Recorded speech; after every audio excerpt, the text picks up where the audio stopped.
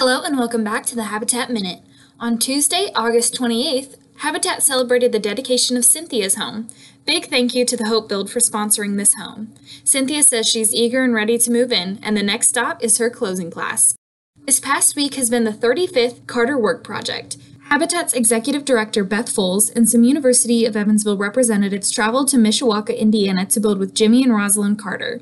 They worked on the roof of a Habitat home, built next to David Letterman, and got to chat with Garth Brooks. Way to represent Evansville! This coming Tuesday, September 4th at 5:30 p.m., Habitat will be celebrating another home dedication, Quiana's. Join us for the ribbon cutting and blessing of this new home.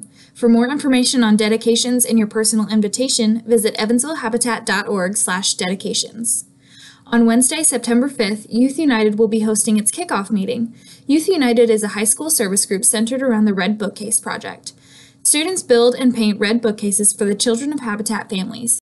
Join us at 4 p.m. at the Habitat office as we go over goals and plans for the year. Thanks for watching this week's Habitat Minute. See you next time.